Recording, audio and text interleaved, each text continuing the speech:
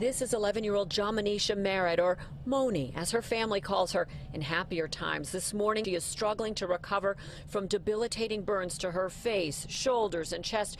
Perhaps the latest victim of the hot water challenge, when one person surprises another by pouring boiling water on them. Her family says these burns are so bad, they've literally peeled away the color from her face. The burns described as life-changing. Doctors and family don't even want the little girl to see herself yet. Meanwhile, the friend who allegedly did this to her inside her Bronx home has been arrested and charged with felony assault. The 12-year-old girl, according to police, poured boiling water on Jamanisha as she slept at a sleepover party shortly before 5 in the morning. There was an adult home at the time of the attack. Jamanisha's family is devastated and dumbfounded how one child could do this to another. Well, I only could be with her for a little bit because I can't hold myself together. I don't want her to see me to cry. Her and her friend got into an argument, and she told her if she go to sleep, they was gonna do something to her. She said she was screaming that she was burning.